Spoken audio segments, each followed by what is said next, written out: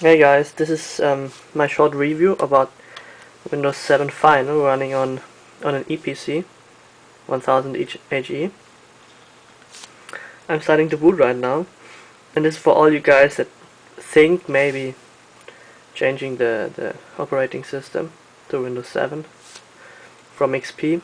The thing is that I'm considering my EeePC is like a gadget, and that gadget has to be fancy. Like, why are people buying iPods or whatever, you know? They're buying it because they look nice. Same is with my EeePC. So I want a modern operating system, preferably, that's running smooth. The thing is that maybe you're thinking, how is the performance? How can I get all the drivers for it? It's actually pretty easy. Of course, I don't have like an external DVD drive or something like that. I just use an USB pen to install it. You can find a lot of documentaries on the internet how to do that. It's pretty easy. And the good thing is that I had no driver problems at all. Nothing was really a problem. When I first installed it, it was like, there are a couple of things that I need. I need an ACPI driver for using the function keys.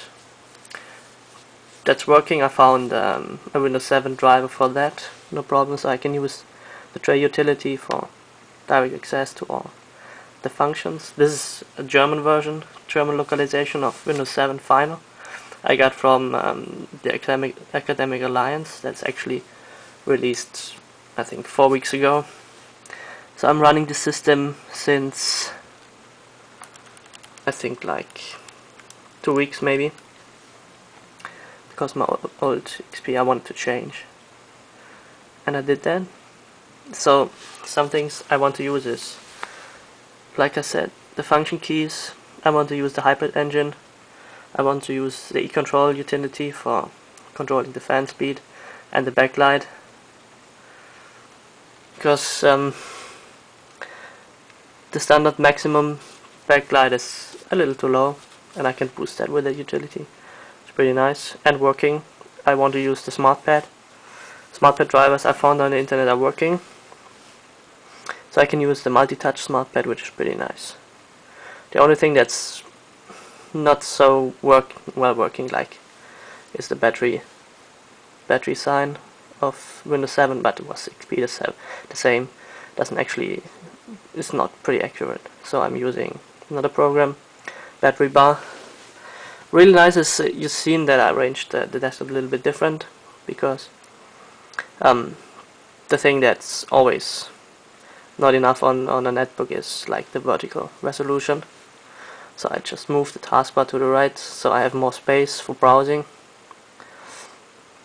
For those of you who don't know how Windows 7 is working, you have like this task icons. It was the same like in XP, but you have like previews of here for the Explorer of folders that you use the most. The same for the Internet Explorer, you can use pretty fine. The thing was, Windows Update was recognizing the first time when I booted up that I'm using the Intel Express graphic card, and it automatically downloaded it and updated it, so I have the newest version of the Intel graphics driver. So this was no problem at all. It's my personal opinion is that it's a little bit slower than Windows XP was. Of course, it's like, you know, you see the graphic is much nicer. It uses more graphics, so for comparing that, I am using this netbook for like browsing, playing some music maybe when I'm on the way to somewhere, like train or whatever, plane.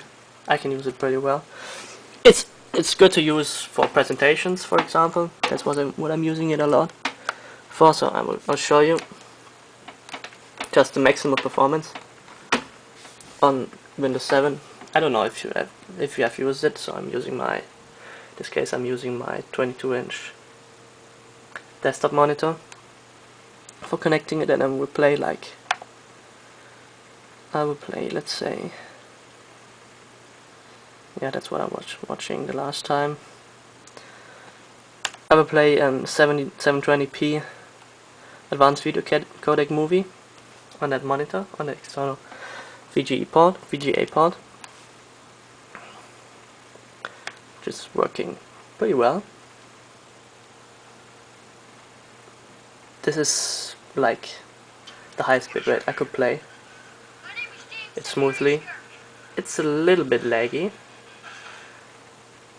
This is like, the bitrate is around 6000 VPS, and it's like the highest 720p I found on the internet. Pretty nice movie. A little bit laggy because I haven't boosted it to super perform. If I'm boosting a little bit the CPU power.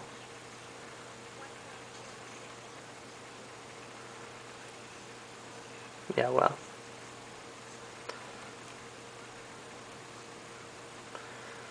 Maybe too laggy. When I was watching it, I didn't recognize it that much. A little bit too laggy, maybe. Anyway. I'm using it for playing a lot of TV series, watching TV series on the net. That's fine. Watching, I don't know, some videos of my movie collection. Pretty nice. It's all working very fine. So I never regretted to switching to Windows 7.